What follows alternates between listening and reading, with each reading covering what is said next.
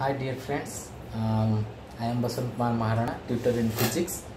I am here today to discuss about the 11th science physics. This video will be useful to all of the students who have failed the 10th class exam and interested to make its their career in science stream. Now today we discuss about physics.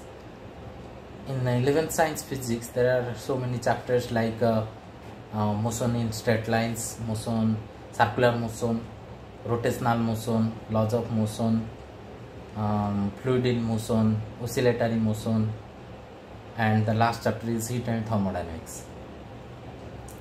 So 70% of physics of 11th science is based on different type of motion, and the last chapter is based on the energy, that is heat energy. Okay, so before going to start the study of physics, first we have to know that the mathematics is one of the important part of physics. Without mathematics we can't understand the physics. Some chapters like trigonometry, logarithm, differentiation, integration, these are some chapters which are merely necessary to understand the physics. So the first chapter of physics is mathematical node to physics. That is, to understand physics we have to study first some mathematics. So trigonometry, one of the chapter which you know in 10th class. So but logarithm, differentiation, integration, these chapters we have to study now. So today let us start with the chapter differentiation. Okay, the mathematics that is called differentiation.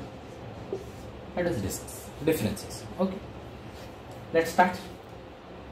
Consider y equal to function of x. For example, y equal to x square. If we take x equal to 1, then the value of y becomes 1. If we take x equal to 2, then the value of y becomes 4. If we take x equal to 3, then the value of y becomes 9. So for different values of x, there are different values of y. We can put here the value of x arbitrarily 1, 2, 3, 4, anything, but the value of y cannot be independent. The value of y depends on x. So here the x is called independent variable.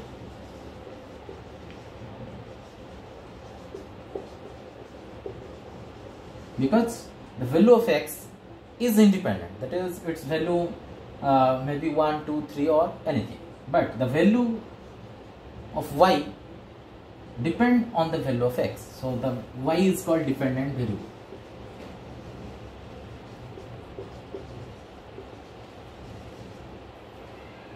If we change the value of x, that is independent variable, from 1 to 10, then the value of y changes to 1 to 4. If the value of x is changes to 1 to 3, then the value of y changes to 1 to 9. So based on this change of variables, the mathematics differentiation is created. That is, for example, y equal to f of x, the value of x is x1 and the value of y is y1, and the value of x at x2, the value of y becomes y2.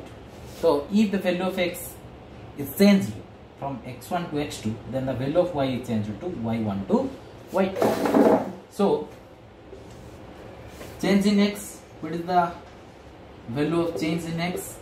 Is x2 minus x1, say del x. Say del x. Similarly, if the value of x is changed to changed by del x, then the change in y equal to y2 minus y1. y1 ru y2 को change इची, so y2 minus y1, that is del y.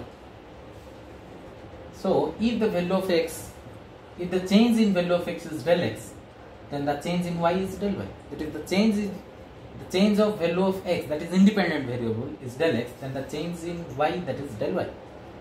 Okay, so the ratio of these two things, change in x and change in y, that is del x by del y.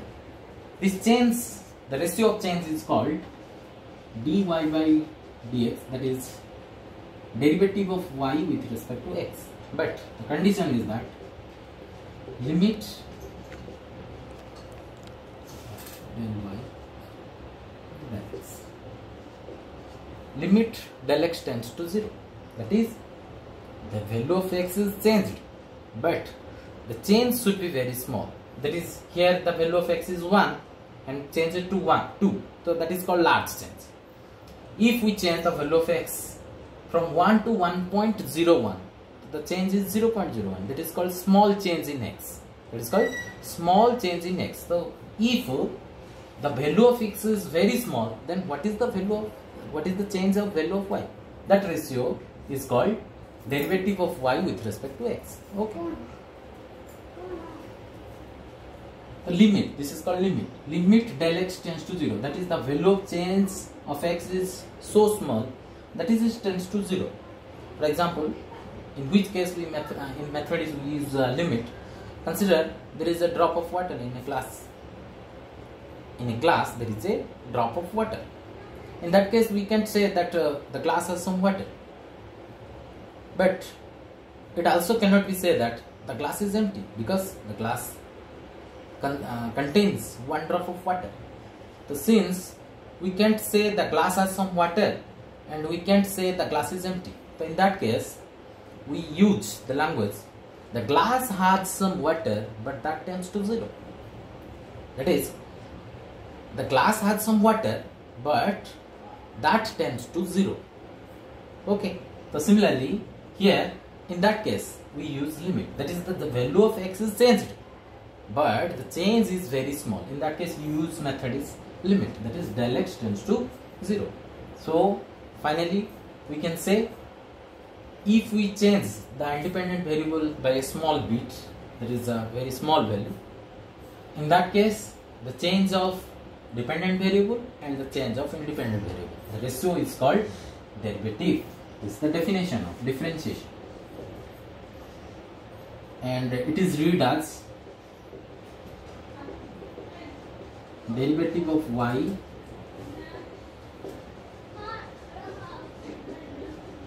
with respect to x. This is read as derivative of y with respect to x, and its definition is del y by del x. That is changing y by changing x, but the change of x is small. This is the introduction of differentiation, and we study this thing elaborately in mathematics, in the last chapter of mathematics of 11th physics, mathematics. But here we should only remember some formulas related to differentiation which are derived based on this definition.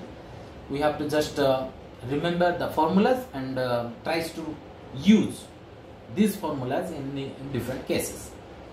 This is sufficient for physics.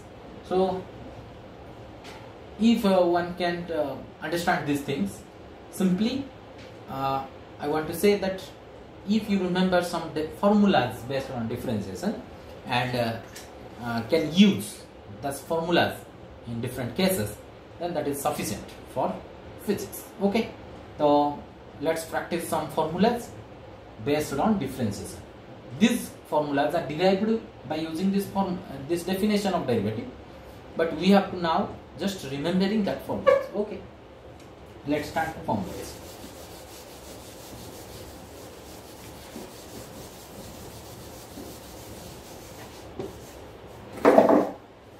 Formula.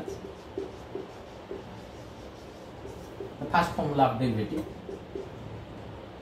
if y equal to x to the power n, here x is the independent variable, y is dependent variable, and n is a constant, 1, 2, 3, minus 4, half, 1/3, anything, a constant. Then the formula said derivative of y with respect to x is nx and minus 1. Nx and minus 1. For example, let's understand this by an example.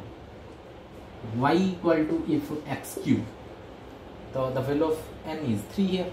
So the formula, if we use, the answer becomes x to the 1, the answer is nx and minus 1, x to the 3, so 3x 3 minus 1. That is, the answer is 3x square. That's the answer. Just we have to remember this formula and use this in different cases like this. Okay, so that's I am giving you some formulas, some questions based on this formula. You have to practice this at your home. Okay, so questions: find dy by dx. Question number y equal to let